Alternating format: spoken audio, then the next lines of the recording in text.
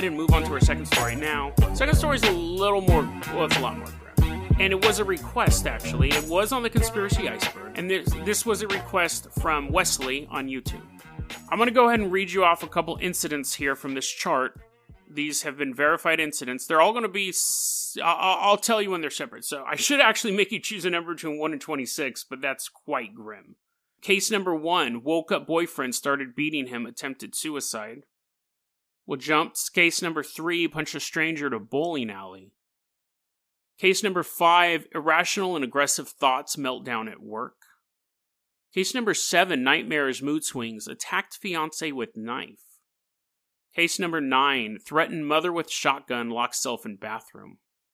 Case number 10, became aggressive and odd, attempted to kill self with shotgun, but survived. Case number 11, nightmares, anger, and depression, felt would kill someone. Case number 12, punched policeman, threatened others. Case number 15, wanted to get key to gun cabinet to shoot husband. Case number 18, wanted to run off porch and hit neighbors in the face and start killing them. Case 16, screaming and kicking in sleep, suicidal, feared might attack boyfriend with axe. Case number 20, uncontrollable, extreme irritation, felt could kill someone and have no remorse. Case number 21, beat her friend, broke doors in her own home, beat on side of truck. Case number 24, choked his wife in a fit of rage and hung himself. Case number 1, woke up boyfriend, started beating him, attempted suicide. Case number 2, agitated, angry acts that patient could not control, hung self in closet. Case number 13, started hitting daughters, came out of room, yelled at them, shot herself. So, a couple suicides, a lot of violence. These are 26 cases. Now, obviously, I could say 26 of anything and read off the worst of them, and you go, oh man, that sounds dangerous. But it's quite sad. There was the funny one of, I think I skipped it, but where was that funny one that I kept laughing at? Confronting colleagues at work, overturning furniture. So that kind of reminded me of The Office. But anyway, so what we're talking about here is Chantrix. Now, Chantrix is a very successful smoking cessation drug. And the topic on the Conspiracy Iceberg, and the topic that Wesley suggested, was Chantix Psychosis. So this is the theory. There's a lot of debate on what's going on with this. Chantrix is a drug that helps you to stop smoking. It is the most successful thing that you can use to stop smoking, is Chantrix. FDA did a study on it to see if it was healthy. They originally said, yeah, it's totally fine. When their study, it was a fairly small sample group, and they only listed side effects that put you in the hospital. Other people, though, kept studying the drug over the years and said depression doesn't, like, you can have severe depression and it not put you in the hospital. You can overturn furniture at your workplace and it won't put you in the hospital. So they didn't think that was a correct assessment for the FDA. Other people have looked into it, and they've said that out of all of the anti-smoking options, Chantrix raises your risk of suicide by eight times. It octuples your chances of killing yourself versus the patch or nicotine gum or any other stop smoking drug or method. There was a study that was done saying, no. The risk of killing yourself is actually the same as a placebo. That study was sponsored by Pfizer, the makers of Chantrix. It also raises the risk of heart attacks and seizures. So other than having like this basically psychosis, delusions, possible suicide, killing yourself and stuff like that, people still use it. Now, at a certain point, the FDA said, you know what? We're going to put what we call a black box warning on this product. And it's only on products that have like super severe side effects. So they're like, yes, this is a really good way to quit, but we need to put like, basically like, they have a black box warning on nicotine, saying this can cause mouth cancer, this can cause lung cancer, whatever. But in 2016, this is super rare for the FDA to do. In 2016, they removed the black box warning from Chantrix.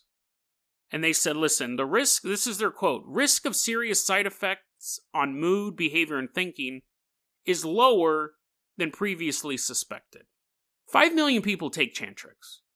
and I know I'm just reading off a bunch of facts here, but we're going to get into some interesting stuff. I think that it's all interesting, but 5 million people take Chantrix, and as far as we know, reportedly, there's been 400 cases of suicidal thoughts, and 30 people have killed themselves. So the FDA has said, yes, it can do that, but if 5 million people take it, and we have such a small amount of people just thinking about suicide, and even smaller amount of people doing it, we're going to take off the black box warning. So, a couple years ago, probably like 5 or 6 years ago, I was depressed. It was funny because I was more of like a mix between anxiety and depression. And it got to the point where I was like, because I was moved up here, I didn't have any friends, I was new in town and stuff like that. And I'd kind of been battling with depression for a while, but a malaise, I guess would be a big term for it. I remember going to the doctor and I was like, yeah, I just get anxiety a lot and stuff like that. They said, have you ever thought about taking anything for it? And I go, well, I guess it wouldn't hurt. I hadn't. And I don't remember what they put me on. It was either Prozac or a smaller version of Prozac. Because it was like a half version or something like that. It was like an off something. Because he's like, you're not depressed. You're not going to hurt yourself or anything. I was like, no, I just feel like, bleh. I just feel like empty. It's not like a scary depression. I just felt off.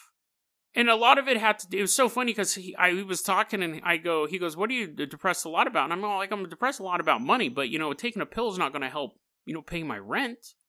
He kind of laughed, but what it was I was having normal stressors, but I just was not really dealing with them well. I just kind of was ignoring everything, I guess, or I let little things really bug me.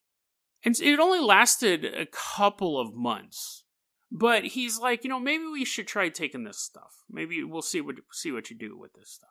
And it's so bizarre. It's super bizarre. I took it, and your brain chemistry definitely changes. Now, some people definitely need to be taking antidepressants. Absolutely. Like, they have a chemical imbalance. I didn't have a chemical imbalance. I was just having depression through life stressors. But I could tell that my brain chemistry was changing. I live alone at this point for the majority of my life. And one of the benefits of living alone is you're constantly talking to yourself. You're very introspective. As long as you don't have the television on all day long, you're playing video games all day long, you're constantly dialoguing with yourself. Your brain is basically working. You're very just introspective. And so I know who I am. And I know how my brain works and how my thought processes are and things like that. So for the first time in my life, I felt something. It was so bizarre. I remember talking to the doctor, but I told everyone this story. It was so bizarre because I'm so aware of who I am as a person, as an entity, that once I could tell within a few days that this thing in there was basically changing my brain chemistry. Felt really weird. Felt super bizarre. It would be like if you kept coming home to your house and every day little things were moved. And I'm not talking your car keys, but you come home and your television is in the corner of your room. And you're like watching your room get rearranged over the course of time. That's what it felt like. And the dreams were insane. Absolutely insane. I hate hearing people's dreams, so I'm not going to tell you about them. But I remember one dream. I woke up and I was 100% sure that my parents had killed my stepsister. I woke up and I was 100% sure that I helped cover up the murder of my stepsister.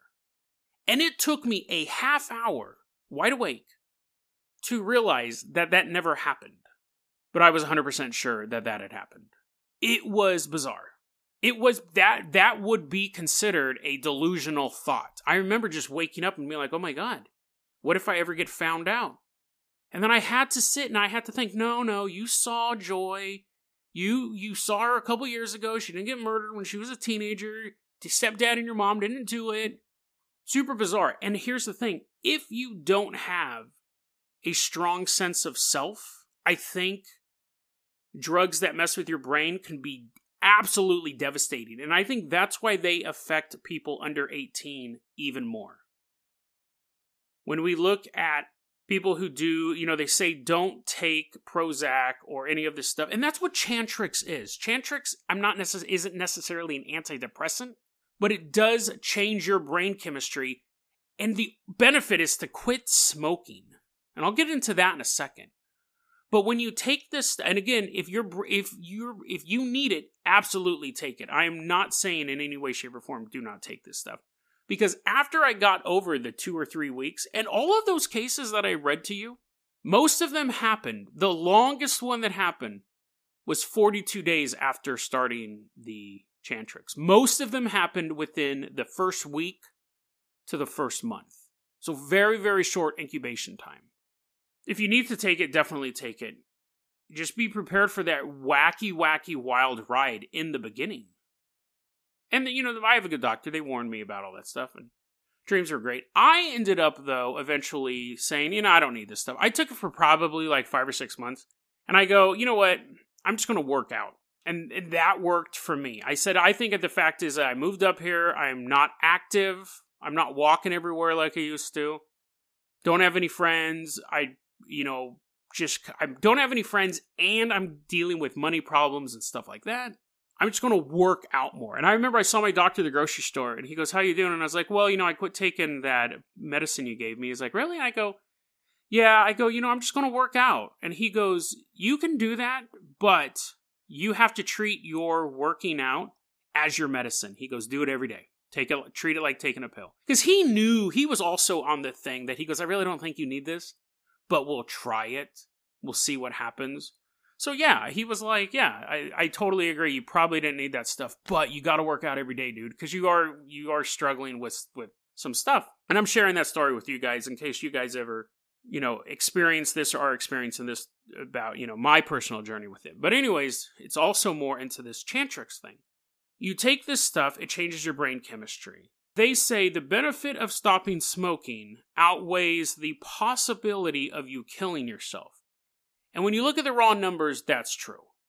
5 million people taking it, 30 people kill themselves. Now, they had 400 or 500 people who had suicidal thoughts.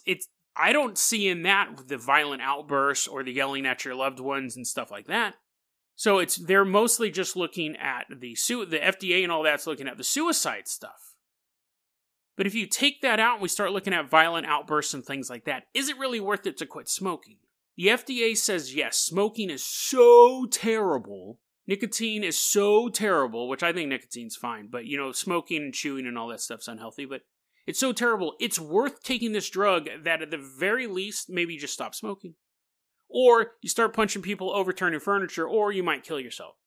Notably absent in all of this stuff, they remove the black box warning. They have these studies, these dueling studies that are coming out. You cannot take it. As of 2000, this really should be the end of this argument, really. And they should put that black box back on it and say, listen, okay, maybe you won't kill yourself, but it can make you a little crazy. Maybe you should try they don't give you lap band surgery right away. They want you to try all sorts of different diets before they cut you open. And again, that works for some people have to have that. Some people have to have that. But they should do the same thing with Chantrix. I have no problem that the drug's out there, people can take it, but there you go. You should exhaust everything possible before you take this. As of 2008, this should be the end of it. The F.A.A., the Federal Aviation Administration, does not allow pilots to use Chantrix at all. If you are flying a plane, you cannot take this drug. That should be the level of how dangerous this can be. May not make you kill yourself, but it may make you incredibly angry or depressed or sobbing. I don't want a pilot overturning furniture.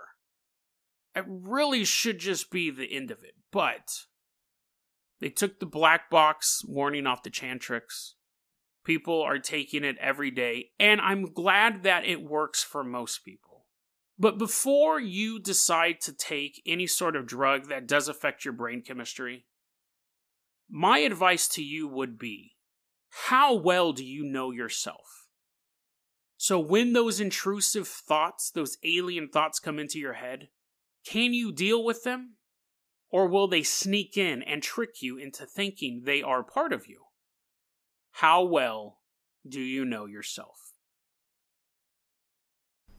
That was a clip from our daily podcast, Dead Rabbit Radio. Dead Rabbit Radio is available anywhere that you listen to podcasts. It's daily paranormal, conspiracy, and true crime news. If you want to hear the full episode that this clip came from, check the link below. Please like and subscribe. And hit that little bell, too. That does some magical stuff. Thanks, guys.